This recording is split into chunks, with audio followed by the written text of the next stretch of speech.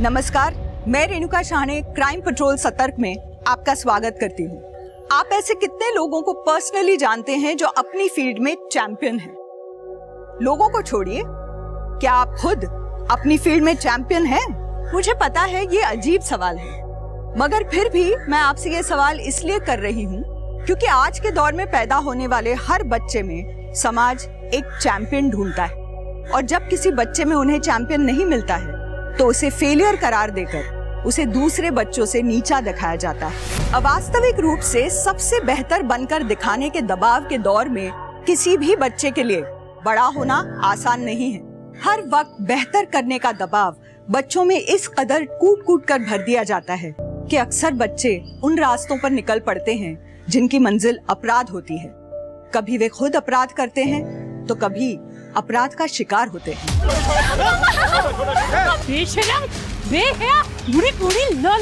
मारो!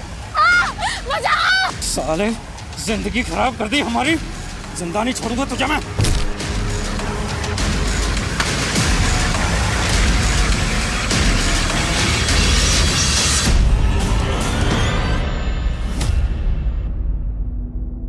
Good morning. Good morning mom. Good morning. Good morning. Morning.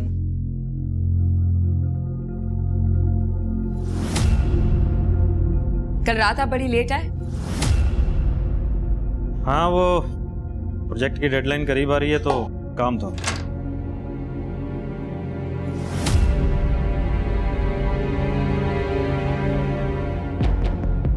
Mom, कोई fashion show में जा रही हैं क्या? शिखा, तुम भूल गई? आज टीचर्स डे है। तो वहाँ ऐसे कपड़े पहनकर जाएंगी? ये कुछ ज्यादा ही रिवीलिंग नहीं है एक टीचर के लिए? कुछ ज्यादा नहीं है मॉम, आप एकदम कूल लग रही हो। ये ना जलती है आपकी लुक्स और आपकी पर्सनैलिटी से। क्यों शिखा, जलती है ना? चुप हो जा तू। अच्छा बस करो तुम दोनों, और तुम जल्दी से ब्रेकफास्ट करो, हम साथ में कॉलेज जाएंगे। आ जाओ। नो वे, एक तो पहले ही आप मेरे कॉलेज में टीचर हो और ऊपर से मैं आपके साथ कॉलेज जाऊं। मैं खुद चली जाऊंगी। अरे शिखा, शिखा सुनिए। थोड़ा ज्यादा है क्या? नहीं ठीक है। अरे यार मैंने बोला ना मैं जल्दी घर आ जाऊंगा। अरे यार फिर वही बात। सेक्टर 38 चलो। हाँ हाँ, मैं कह रहा हूँ ना कि मैं घर आ जाऊंगा।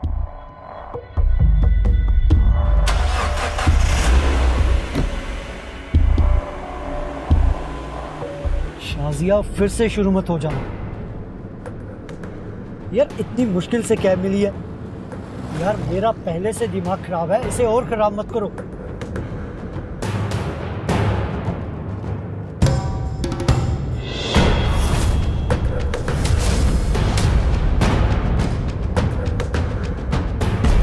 हाँ ठीक है। अरे ड्राइवर, ये क्या है?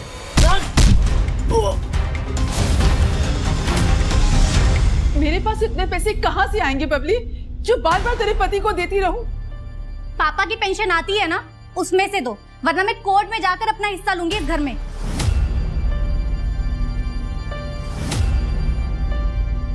दीदी, पापा की पेंशन दिख रही है आपको, लेकिन ये नहीं दिख रहा इस घर पे अब तक लोन है। माँ की दवाई, मेरी पढ़ाई, इस सब का खर्च कहाँ से आता है? कभी पूछा है आपने? तो छोटे घर में क्यों नहीं शिफ्ट हो जाते इस घर को बेचकर? देखो आप दोनों डिसाइड कर लो, मिल बैठ कर दोगे या फिर कोर्ट में।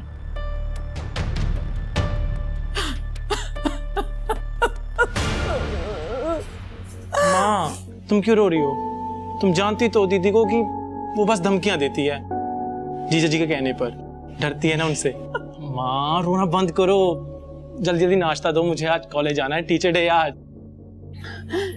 ऐसी बेटी भगवान किसी दुश्मन को भी ना दे।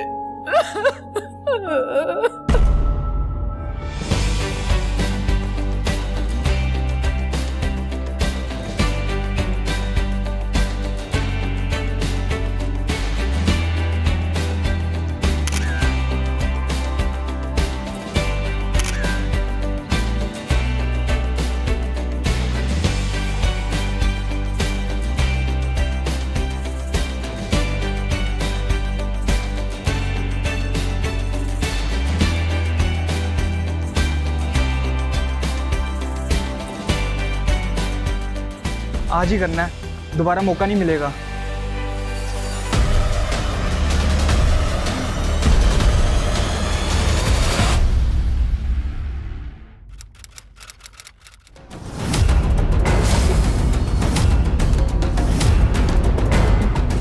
मुझे चले जाए।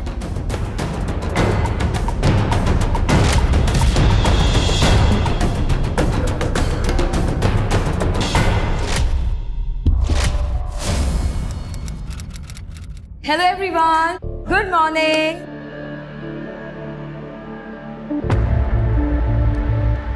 क्या बात है, मेरे स्टूडेंट्स आज बहुत ज्यादा खुश लग रहे हैं।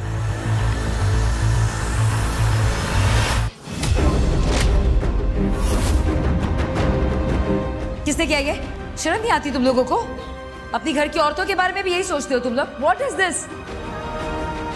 ऐसा करके तुम लोग अपनी सोच को नीचा दिखा रहे हो, मुझे नहीं। एक स्टूडेंट के साथ ऐसा करके आपने तो बहुत ऊंचा काम किया है ना।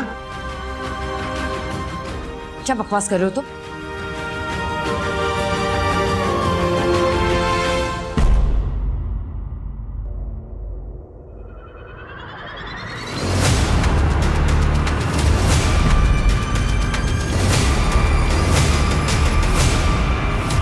अब तो आप कहेंगी दीप्ति जी कि ये वीडियो फर्जी है, इसमें आपने कल वाले कपड़े ही पहने हुए हैं और क्लास में ये सब करती हैं आप।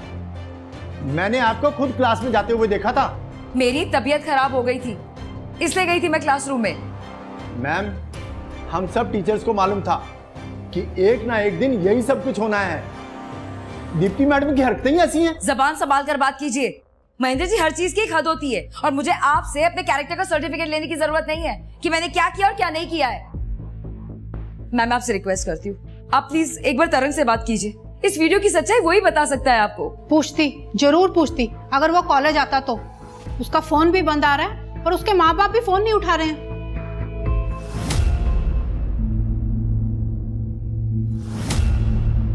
सर मेरी तरंग को ढूंढिए सर। सर कल सुबह से निकला हुआ अभी तक घर वापस नहीं आया और उसका फोन भी बंद आ रहा है सर। आप इतनी लेट कंप्लेंट क्यों लिखवा रही हैं फिर? सर कल उसके कॉलेज में टीचर्स डे की पार्टी थी तो मुझे लगा अपने दोस्तों के साथ होगा। रात भर इंतजार करा पर वो घर नहीं आया और सुबह होते ही सर मैं आपके पास आ गई। प्लीज मेरे तरंग को ढूंढिए सर। किस कॉलेज में पढ़ता है आपका बेटा? अरे यार बहुत मजा आया कल। क्या यार मजे किए हम लोगों ने खेत में। रुको रुको, जरा मेरे को जोर की लगी है, रुको। हाँ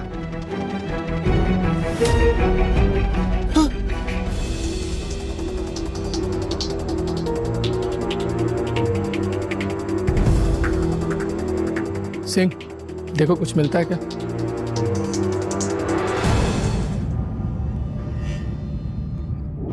सर, फिरोज शेख नाम है इसका, बस्ती नाले का एड्रेस है। बॉडी अभी फॉर्म ही है, स्टिफ नहीं हुई। इसका मतलब ज़्यादा से ज़्यादा 2 या 4 घंटे ही हुए हैं अभी मर्डर हुए। एक काम करो, पूरे एरिया में नाकाबंदी कर दो और बॉडी को पोस्टमार्टम के लिए भेजो और इसके घर वालों को भी इन्फॉर्म कर दो बॉडी की आइडेंटिफिकेशन के लिए। जी सर।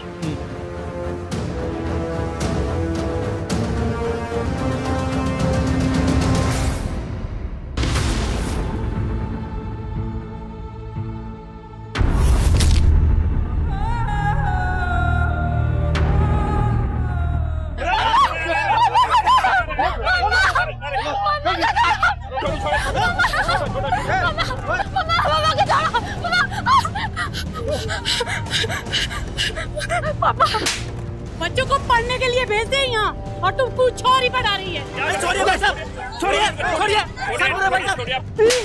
बुरी कुड़ी, ना निकम, भगाओ इसको यहाँ से, मारो।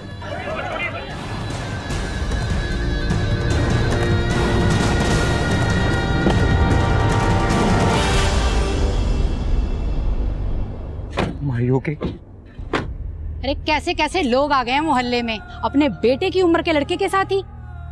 छी। Mom, don't be bother. लोगों का काम बोलना है। आप अंदर चलो। मॉम अंदर चलो आप। बेशर्मी तो देखो, मुंह काला हो गया पर तेवर नहीं गए। वाह जी वाह।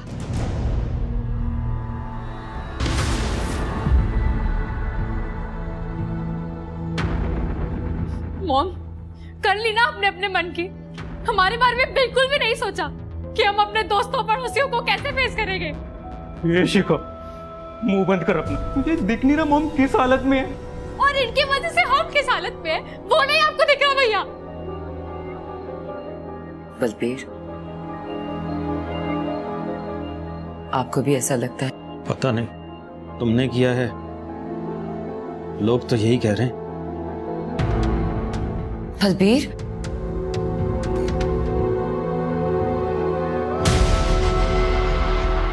अब हमारे बच्चे तभी इस कॉलेज में आएंगे जब वो लड़का और वो टीचर इस कॉलेज से निकाले जाएंगे, उससे पहले नहीं आएंगे। अरे ये तो उसी की माँ है लड़के की, पकड़ो इसे, लेके आ गई है। पकड़ो, पीछे हटिए, मारो। सुना नहीं आप लोगों ने? पुलिस के सामने कानून अपने हाथ में लेंगे आप लोग। सर आप अपना फोन दीजिए, देखिए आप, देखिए मैम, आप देखिए। ये क्या है? ये सब क्या है? मुझे नहीं पता। कौन है ये टीचर? प्रिंसिपल साहिबा, क्या चल रहा है आपके कॉलेज में, कुछ बताएंगे आप? सर मुझे कुछ पता हो तो मैं बोलूं। इनका बेटा तरंग और वो टीचर दीप्ति कल टीचर्स डे के फंक्शन में दोनों एक साथ थे। तब उनके बीच में क्या हुआ, कैसे हुआ, ये सब मुझे कैसे पता होगा? और ये वीडियो, इसके बारे में मैंने दीप्ति से पूछा था और उसका कहना है कि इनके बेटे तरंग से पूछे। सर वैसे तो तरंग अपने दोस्तों के साथ ही बाहर निकलता था, मगर वो कल अकेला निकला था कॉलेज से, फोन पर बात करते हुए। उसके दोस्त कौन थे? सर तरंग तो स्टूडेंट है, किसी ना किसी टीचर पर तो क्रश होगा ही। अगर दीप्ति मैडम, वो तो टीचर है, फिर भी कुछ ज्यादा ही इंटरेस्ट ले रही थी तरंग में। दीप्ति तरंग के साथ कोई जबरदस्ती नहीं कर रही थी। वीडियो में क्लियर है कि जो कुछ भी हो रहा था वो म्यूचुअल था। सर हम इतना डिटेल में नहीं जानते, मगर आप आर्या से पूछो, वो तरंग का पुराना दोस्त है। सर जब से तरंग ने संजना और विवेक की गैंग के साथ उठना बैठना शुरू किया, तब से उसके पास मेरे लिए टाइम ही नहीं था, तो मुझे क्या पता उसके बारे में। तरंग ने कभी दीप्ति मैडम के बारे में कुछ बताया था कि उन दोनों के बीच कुछ चल रहा है या ऐसा कुछ? सर दीप्ति मैडम और तरंग दोनों बहुत क्लोज थे, ये बात तो सबको पता कॉलेज में। सर 40 साल की उम्र में 20 साल की लड़कियों जैसी हरकतें करती थी दीप्ति मैडम। हर मेल टीचर के साथ क्लोज होने की कोशिश करती थी। देखिए दीप्ति जी, ये वीडियो असली है या नकली, यही पता लगाने के लिए हमने वीडियो को लैब में भेजा है। लेकिन अब ये बात वीडियो तक नहीं रह गई। आपका स्टूडेंट तरंग कल से घर वापस नहीं लौटा है। अगर आपका तरंग के साथ किसी भी तरह का इन्वॉल्वमेंट है तो प्लीज हमें बताइए। कैसी बात कर रहे हैं सर? तरंग मेरा स्टूडेंट है, मेरे बेटे की उम्र का है, मैं ऐसा गंदा सोच भी नहीं सकती। तो कल कॉलेज की पार्टी में एग्जैक्टली क्या हुआ था वो बताइए। सर मेरी अचानक तबीयत खराब हो गई थी और मैं रेस्ट करने के लिए क्लासरूम चली गई।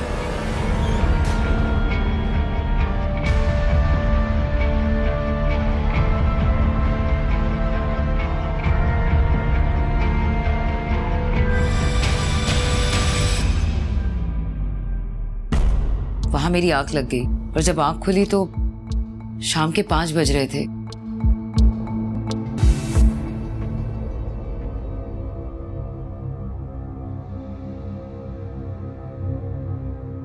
मैंने अपने पति बलबीर को फोन किया पर उनका फोन नहीं लगा, तो मैंने अपनी बेटी शिखा को टेक्स्ट मैसेज किया और बस मैं कैब लेकर घर आ गई। शिखा बेटा, तुम्हारी मम्मा ने तुम्हें टेक्स्ट किया था? सर ये जरूर कोई साजिश है। मैं बस यही प्रार्थना करती हूँ कि तरंग जहां भी हो बस ठीक हो। पता नहीं करण, ये दीप्ति कितना सच बोल रही है कितना झूठ, ये तो वीडियो की लैब रिपोर्ट आने के बाद ही पता चलेगा। लेकिन अगर वीडियो मॉप नहीं है तो ये बहुत सीरियस क्राइम होगा कि नाबालिग बच्चे के साथ उस टीचर का अफेयर होना।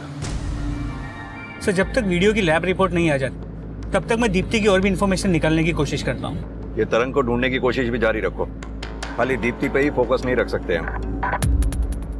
अगर दीप्ति की साजिश वाली बात में जरा सी भी सच्चाई है तो हो सकता है ये तरंग किसी भारी मुसीबत में हो। या अल्लाह, ये क्या हो गया? देखिए साजिया जी, आपके पति के साथ कोई लूटपाट नहीं हुई थी, उनके पैसे, उनका वॉलेट सब इंटैक्ट था। हमें लग रहा है कि आपके पति फिरोज के साथ किसी ने दुश्मनी निकाली है। उसकी दूसरी बीवी से पूछिए सर, उसी ने मरवाया है फिरोज को। दूसरी बीवी? फरजाना नाम है उसका। गोलघर के पास ही रहती है। फिरोज उसी के घर गया था। वहां से निकलने के बाद कैब पकड़ के अपने ऑफिस ही जा रहा था वो। मगर आपको इतना सब ये डिटेल में कैसे पता है? वो मेरे साथ फोन पर ही था सर, जब उसने कैब पकड़ी थी। वो गोलघर एरिया से?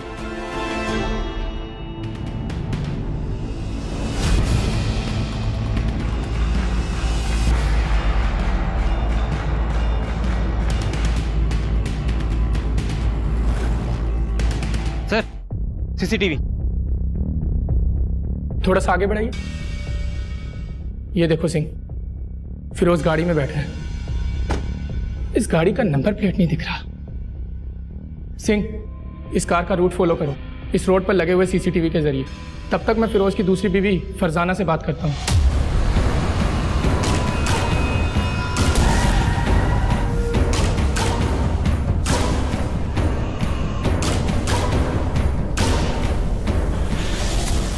तरंग,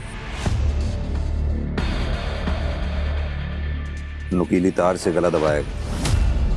करण, आरती जी को इन्फॉर्म कर दो बॉडी को आइडेंटिफाई करने के लिए। जिस चीज का डर था वो हो चुका था।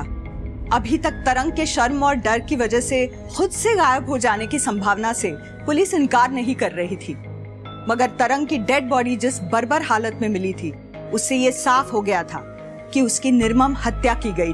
और उससे भी बड़ी बात थी तरंग और फिरोज की हत्या का एक समान तरीका।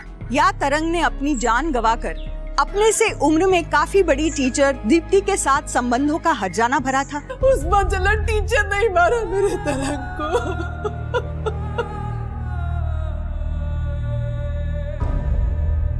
देखिए आरती जी, ये तो तरंग की पोस्टमार्टम रिपोर्ट के आने के बाद ही पता चलेगा। तब तक हम कुछ भी नहीं कह सकते। लेकिन हाँ, भरोसा रखिए, तरंग का कातिल जो कोई भी है जल्द से जल्द पकड़ा जाएगा। एक बात और आपसे पूछनी थी, तरंग को जिस बेरहमी से मारा गया, उसे देखकर तो यही लग रहा है कि तरंग से किसी ने बहुत ज्यादा गुस्सा निकाला। ऐसा कौन हो सकता है जो तरंग पे अपना गुस्सा निकाले?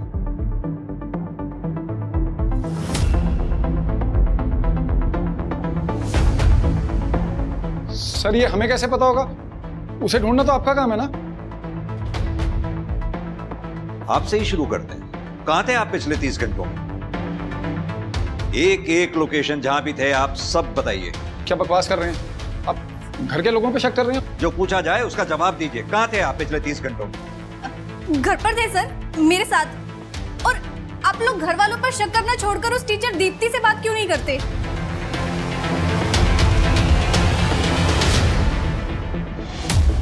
मैं कॉलेज नहीं जाऊंगी। आपकी वजह से मैं अपना मुंह नहीं दिखा सकती किसी को कॉलेज में। शिखा, मेरी बात सुन। देख, अगर तू कॉलेज नहीं गई ना, उन सबको लगेगा कि मैं गलत हूँ और मैं ही तुझे कॉलेज नहीं भेज रही हूँ। तो क्या गलत लगेगा? आप हो ऐसी। आपने बनाया वो वीडियो तारक के साथ। शिखा, क्या कर रही हो? होश में हो? इसी औरत ने मार डाला। इसने मेरे तरंग को मारा। मार डाला इसने मेरे तरंग को। इसने मारा मेरे बेटे को। तरंग मर गया? कर रही है। छोड़ो, मेरे बेटे को मारा। साले, इसको बचा रहे। तेरी जगह कोई और होता ना तो अपने हाथ से गला घोट के मार देता। साला नामर्द। आजा, आजा, देखता हूँ कितना बड़ा मर्द है तू। मैं तुझे जिंदा नहीं छोड़ूंगा। अरे छोड़ो पापा।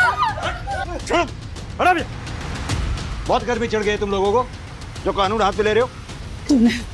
तूने मारा ना मेरे बेटे को, इसकी भरपाई तुझे देनी पड़ेगी। देख लियो तू। सर, भीड़ के पास अक्ल नहीं होती, इसलिए वो कुछ भी कहे समझ में आता है। लेकिन सर, आप लोग पुलिस वाले हैं, कम से कम आप लोग तो मुझे टारगेट मत करिए। लेकिन दीप्ति जी, तरंग की डेथ के सारे तार आप ही से जुड़ रहे हैं। इसलिए बजाय हमें लेक्चर देने के अपने और तरंग के रिश्ते के बारे में सब सच सच बताइए। सर, आप लोग ना कमाल करते हैं। तरंग मेरा सिर्फ एक स्टूडेंट था। उस कॉलेज में 400 से ज्यादा बच्चे हैं। किसी एक बच्चे पे ऐसे पिन पॉइंट करके अगर आप मुझसे ये पूछेंगे कि मैं उससे कब मिली थी, कहाँ मिली थी, मेरी आखिरी बार उससे क्या बात हुई थी, it's next to impossible sir. और आप मिस्टर बलबीर, आप कहाँ थे मर्डर वाले दिन? मैं बीच में कहां से आ गया सर? मेरा इस सबसे क्या लेना देना है? आप सभी का इस केस से लेना देना है, आपके बच्चों का भी। उनसे भी बात करेंगे।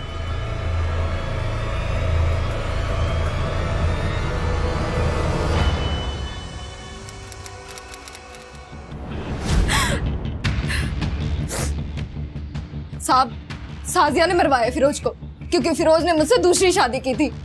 वो तो अपने परिवार को भी लेके आई थी और हम दोनों को खूब पीटा भी, और जाने से पहले धमकी भी देके गई थी साहब कि हम दोनों को मार देगी। जब तुम्हारी फिरोज के साथ शादी हुई थी तब तुम्हें साजिया के बारे में पता था? साहब, जानबूझ के खड्डे में कौन कूदता है? मुझे तो उस दिन पता चला जिस दिन वो तमाशा करने यहाँ आई थी। सर, तरंग की पोस्टमार्टम रिपोर्ट के मुताबिक उसकी मौत शाम 5 से 7 बजे के बीच हुई है।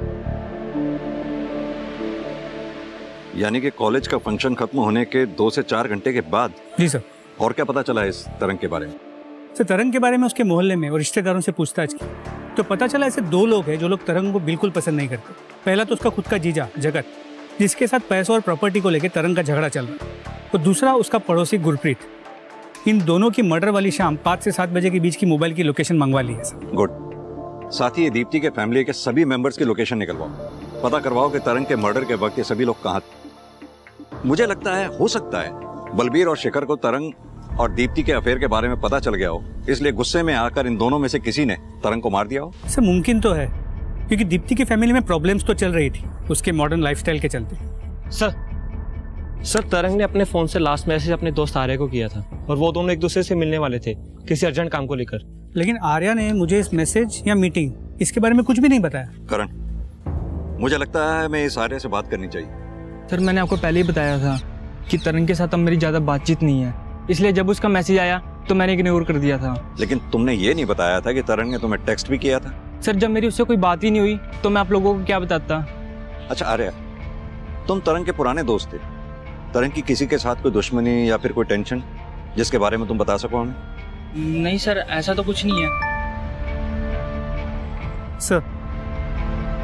ठीक है आर्या, थैंक यू। ठीक है सर। सर, दीप्ति और तरंग की वीडियो की फोरेंसिक रिपोर्ट आ गई, ओरिजिनल, और जिस नंबर से वो सर्कुलेट किया गया था उसका पता भी चल गया।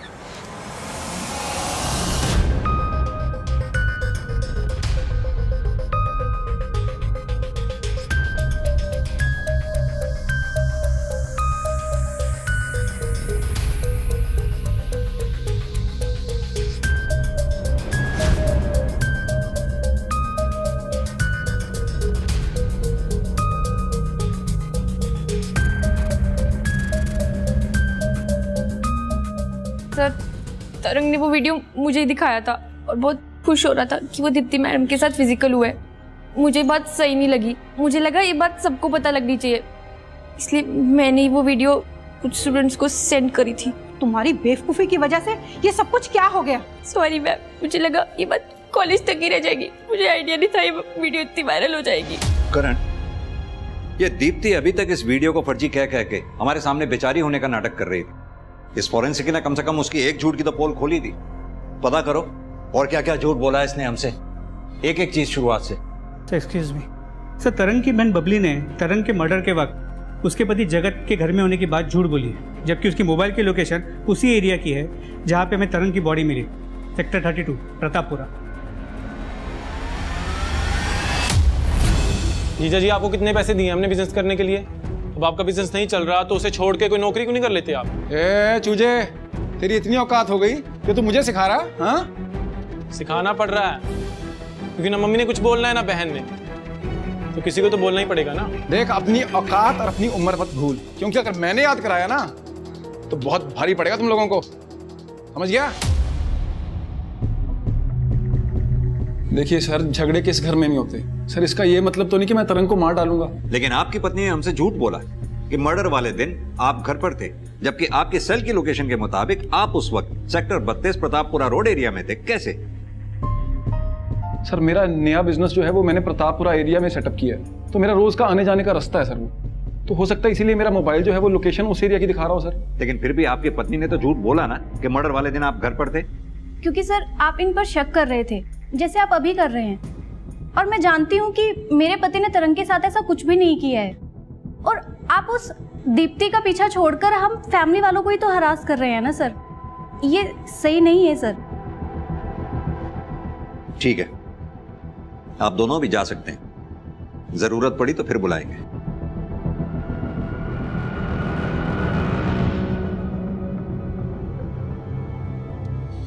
करण, इन दोनों की बात पर बिल्कुल भी भरोसा नहीं है। जो एक बार झूठ बोल सकता है वो बार बार भी झूठ बोल सकता है। नजर रखो इन पे। जी सर। सर तरंग के पड़ोसी गुरप्रीत की एक प्रॉपर्टी के बारे में पता चला है जो सेक्टर 32 प्रतापपुरा एरिया में ही है।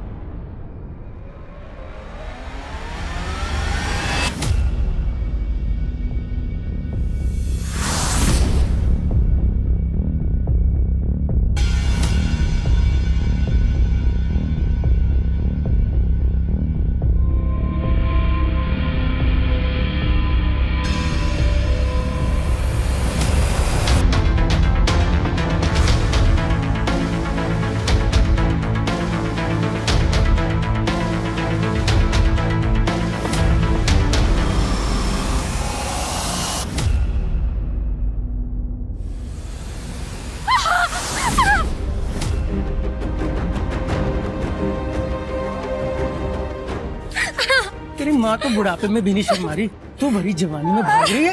मुझे। अरे ऐसे कैसे छोड़ दूं? तेरी माँ ने तुम्हें छोड़ा उस कबले लौंडे को।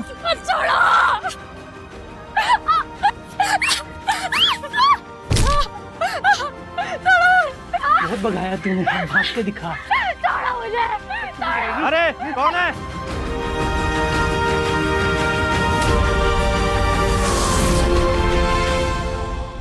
अगर गलती मैंने की भी है तो मेरी गलती के लिए आपकी कंपनी वाले आपको जॉब से कैसे निकाल सकते हैं? कंपनी की इमेज का सवाल है, वो कुछ भी कर सकते हैं। और वैसे भी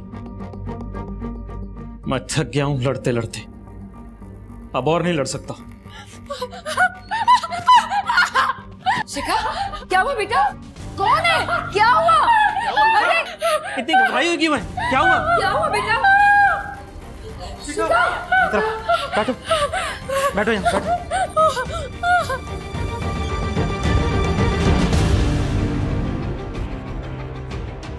उस हरमन की इतनी हिम्मत, नीच, कमीना। तू चल मेरे साथ, हम पुलिस के पास जाएंगे, छोड़ेंगे नहीं उसे। तू चल। नहीं मॉम, पुलिस बाद में कुछ करेगी, पहले हम उस साले को ठीक करें। चलो पापा चल। कुछ नहीं करेंगे आप लोग, कुछ नहीं। पहले मैं इन सब तमाशों से तंग आ चुकी हूँ, अब और तमाशे नहीं चाहिए मुझे अपनी लाइफ में। प्लीज मुझे अकेला छोड़ दीजिए। I want mental peace. शिखा, शिखा बेटा बात सुनो। शिखा,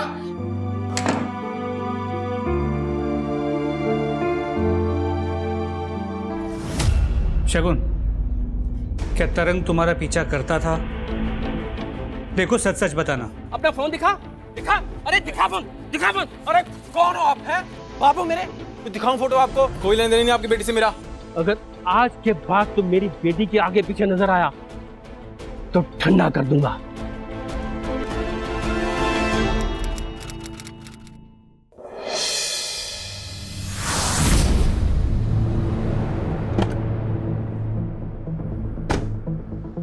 सर इस कैब को गांव वालों ने यहाँ पर स्पॉट किया और हमें इन्फॉर्म किया। और ये देखिए सर।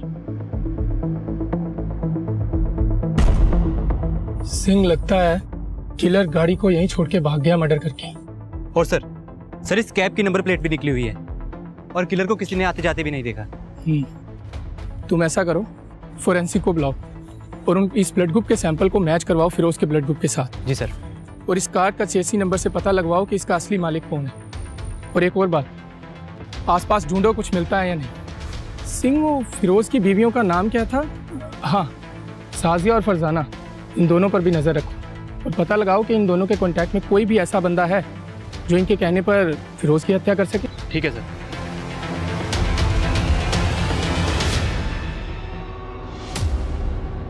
दीप्ति के पास्ट के बारे में दो नई बातें पता चली। पहली है कि जब वो खुद कॉलेज स्टूडेंट थी, एक बार उसका अपने फ्रेंड से झगड़ा हो गया, जिसके बाद उसने कॉलेज छोड़ दिया। सर, उसका 1 साल वेस्ट हो गया था इस चक्कर में। और दूसरी बात? सर, दूसरी बात 3 साल पुरानी है, जब वो किसी दूसरे स्कूल में टीचर। सर, वहां भी मिड टर्म में उसने अचानक से रिजाइन करके जॉब छोड़ दिया। इस दीप्ति की लाइफ में काफी कुछ अचानक से होता रहा है।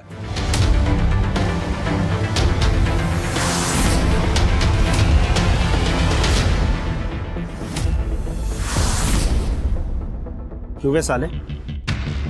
पहली वार्निंग तेरे माँ बाप को दिए थे, दूसरी तेरी बहन को, तब भी तुम लोग ये मोहल्ला छोड़ के नहीं गए। अब वार्निंग नहीं देंगे, करके दिखाएंगे, तभी भागोगे यहां से तुम लोग। हरमन मार।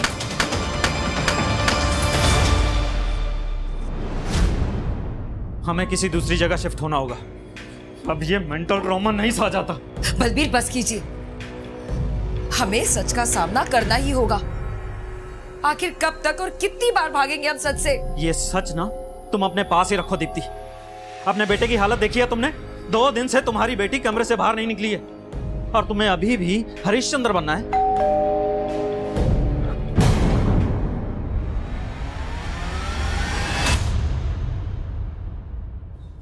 पुलिस। सर वो रीमा झूठ बोल रही है। मैं नहीं बल्कि वो खुद लेस्बियन है। सर उसने मेरे साथ फिजिकल होने की कोशिश की। और आपका स्टूडेंट कार्तिक? सर वो उसकी माँ को गलतफहमी हो गई थी, इससे बात का बतंगड़ बना दिया उन्होंने। चलिए एक बार को दीप्ति जी आपकी बात मान भी लेते हैं कि रीमा और कार्तिक को आपको लेकर गलतफहमी हो गई, लेकिन ये अजीब सी चीजें आपकी जिंदगी में बार बार होती हैं, ये समझ में नहीं आया। क्योंकि एक औरत होने के बावजूद भी मैं कोई भी काम करने से पहले 100 बार नहीं सोचती कि लोग क्या सोचेंगे। और शायद यही बात है जो लोगों को हजम नहीं होती, जैसे आप लोगों को हजम नहीं हो रही है। इसलिए बार बार मुझसे सवाल पूछने आ जाते हैं। सवाल तो हम पूछेंगे और पूछ भी रहे हैं, वो भी फैक्ट्स के बेसिस पर। जैसे कि आपका और तरंग का वीडियो मॉफ्ड नहीं है, जैसे कि आपका कहना था। क्या? परेशान मत होइए, फिलहाल हम किसी कंक्लूजन पर नहीं पहुंचे हैं, इसलिए हम आपसे वीडियो से रिलेटेड सवाल भी नहीं पूछ रहे थे, क्योंकि हमें मालूम था हम आपसे पूछेंगे और आप कहेंगे कि मुझे फंसाया जा रहा है। सर यही सच है सर, हमें फंसाया जा रहा है। अगर आपको फंसाया जा रहा होता तो आपके पति मर्डर वाले दिन सेक्टर 32 प्रतापपुरा रोड पर क्या कर रहे थे, वो भी शाम को 6 बजे, जिस वक्त तरंग का मर्डर हुआ? जरा पूछिए अपने पति से, क्या कर रहे थे ये उस दिन वहां पर? मैं बताता हूं आपको। चूंकि आपको पता चल गया था कि आपकी बीवी दीप्ति का अफेयर उनके स्टूडेंट तरंग के साथ है, इसलिए आपने तैश में आकर तरंग को मार डाला। नहीं सर मेरा तो ऑफिस आने जाने का रूट वही है सर। ये अजीब कोइंसिडेंस नहीं है? जिस वक्त आप ऑफिस से घर की तरफ आ रहे थे उसी वक्त तरंग का मर्डर भी वहां हो रहा था। सर ये गलत बात है, आप लोग हम लोगों पे गलत डाउट कर रहे हैं सर।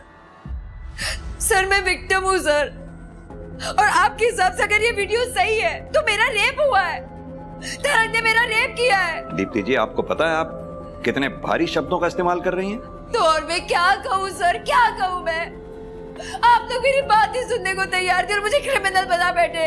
सर ये भी तो हो सकता है ना, उस पार्टी में किसी ने मेरे खाने पीने में कुछ मिलाया हो, शायद इसीलिए मेरी तबीयत खराब हो गई हो।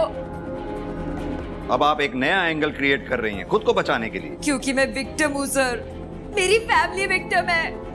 मेरे पति को जॉब से निकाल दिया, मेरे बच्चों पे हमला हो रहा है। हमला? कौन कर रहा है आपके बच्चों पर हमला?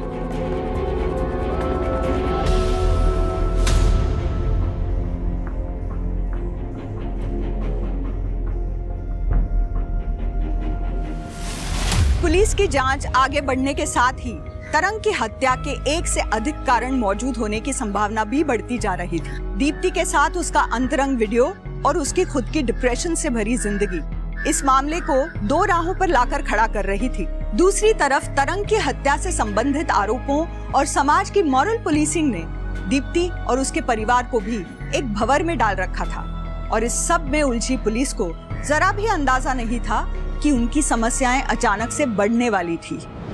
शिखा, बेटा शिखा दरवाजा खोलो। दरवाजा खोलो बेटा। शिखा पीछे हटो तुम।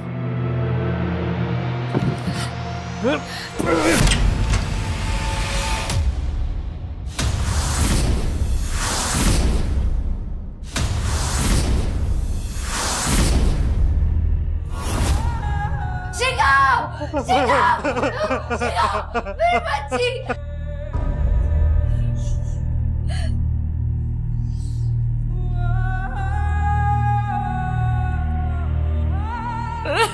सब मेरी वजह से हुआ, सब मेरी वजह से मेरी शिखा। जो कुछ भी चल रहा था उसे लेकर शिखा बहुत परेशान थी। 3-4 दिन से उसने अपने आप को कमरे में बंद किया हुआ था। कल शाम से तो कमरे से बाहर ही नहीं आई थी, इसलिए हमने दरवाजा तोड़ दिया। फांसी लगा लीजिए। बलबीर, अब तो कम से कम उन लोगों के नाम बता दो जिन्होंने तुम्हारे बच्चों पर हमला किया था।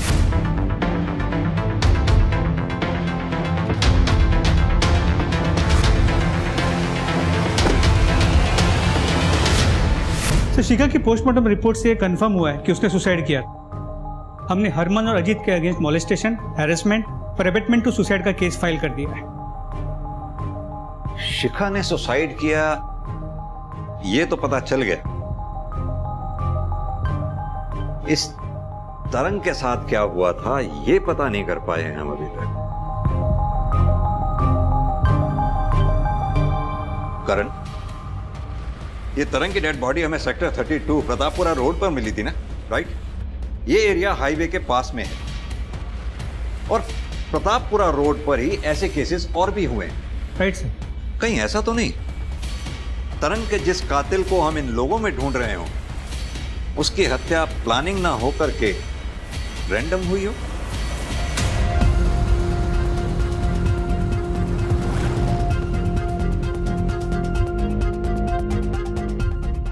सर प्रतापपुरा रोड के पास हाईवे का जो 40 किलोमीटर का स्ट्रेच है उसमें पिछले 3 साल में 4000 केसेस हुए। 4000 केसेस? करण, मेरी गट फीलिंग कह रही है कि तरंग का केस इन 4000 केसेस के साथ कहीं ना कहीं कनेक्टेड जरूर है। लग जाओ काम पर, जब तक कोई कनेक्शन नहीं मिलता कोई भी पुलिस वाला अपने घर नहीं जाएगा, समझे? सर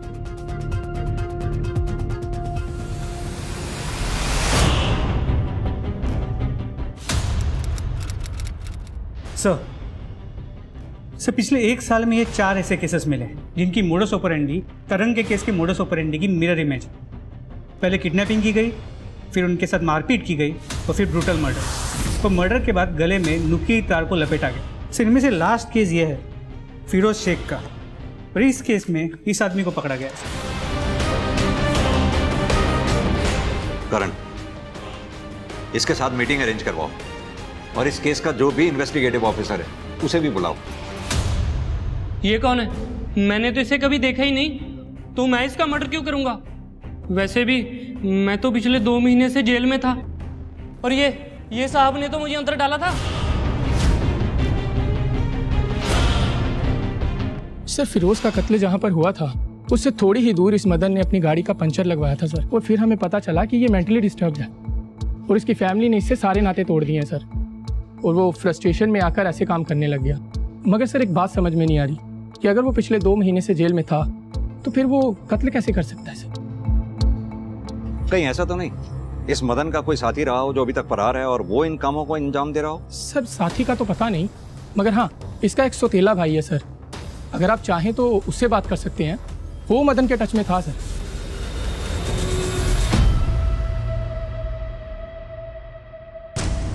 सर मेरे बाप ने भले ही मेरी माँ से शादी की, मगर मदन भैया को घर से निकालकर उनके साथ तो गलती किया था, जिसकी वजह से वो मेंटली डिस्टर्ब भी हो गए थे और इस बात का दुख भी था मुझे, इसलिए मैं बीच बीच में उनका हालचाल लिया करता था। तुम अपने मदन भैया के रेगुलरली टच में थे तो तुम्हें यह भी पता होगा कि तुम्हारे मदन भैया ने 4 लोगों का मर्डर किया था। कहीं ऐसा तो नहीं तुम भी अपने मदन भैया के साथ शामिल थे उनकी इस सनक में? सर कैसी बातें कर रहे हैं आप? मदन भैया का जुल्म साबित नहीं हुआ तो आप मुझे दोषी ठहरा रहे हैं, क्योंकि असली कातिल तो आप पकड़ ही नहीं पा रहे हैं।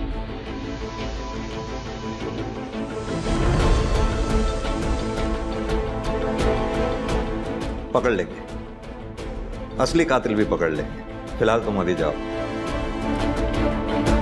कुछ ज्यादा स्मार्ट नहीं है ये, इस स्मार्ट बॉय का भी चिट्ठा निकालो। सर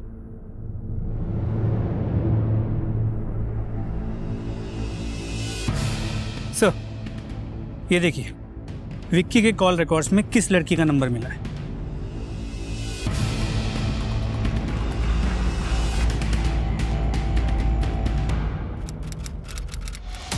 सब मुझको फट्टू समझते हैं ना कि मैं कुछ नहीं कर सकता। मैं खुद को प्रूव करके दिखाऊंगा कि मैं कुछ भी कर सकता हूँ। तुम बस मुझको डेट बताओ, मैं करके दिखाऊंगा।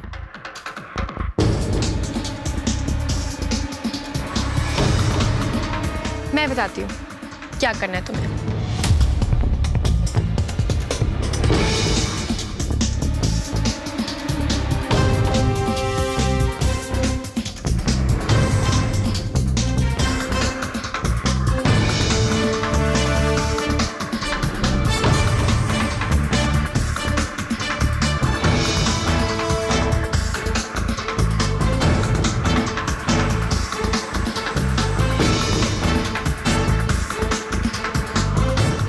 अरे तुम यहाँ ऐसे क्यों खड़े हो? ना कुछ खा रहे हो ना कुछ पी रहे हो। ये लो। मैंने पी लिया है। अरे तो मेरे कहने से एक और पी लो। मैम। हाँ आप पी लीजिए ना मेरे कहने से। अरे लेकिन ये please have it. Okay cheers.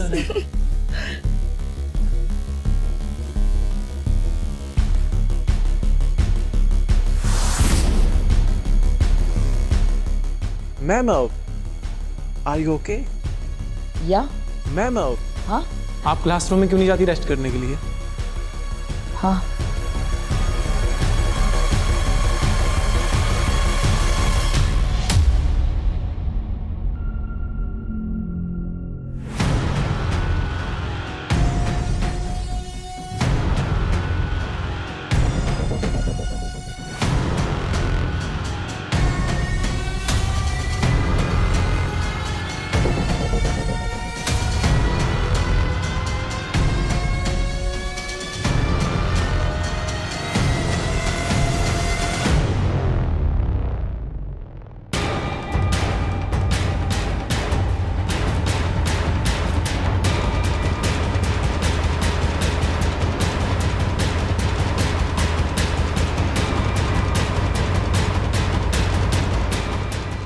दिमाग खराब है क्या? वीडियो क्यों बना रही है? प्रूफ चाहिए ना विक्की को दिखाने के लिए।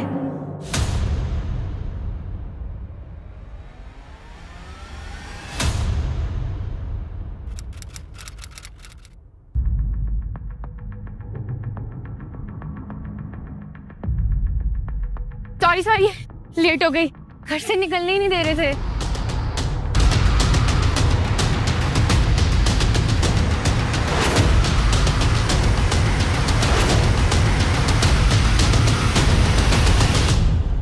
तुम्हें पता संजना, तुमसे मिलने के लिए मैं कितना परेशान था।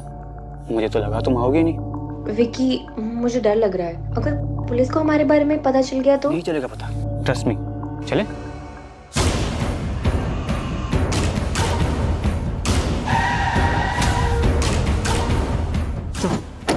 डालो इन्हें गाड़ी। चलो। सर, दीप्ति मैडम ने कॉलेज में हमें मेकआउट करते हुए देख लिया था। प्रिंसिपल के साथ साथ हमारे पेरेंट्स को भी ये बात पता चल गई थी। दीप्ति मैडम के कारण विकी को भी रेस्टिगेट कर दिया गया था। इसी का बदला लेना था हमें दीप्ति मैडम से।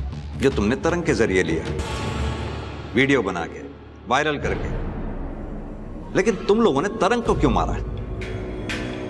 संजना, अगर तूने ये वीडियो डिलीट नहीं किया ना तो मैं सबको बता दूंगा ये सब तुमने किया है। I need to talk to you. तरंग, तो तू चल मेरे साथ। मैंने संजना से बात कर ली है, वो वीडियो डिलीट कर देगी। ठीक है चल। हाँ चल।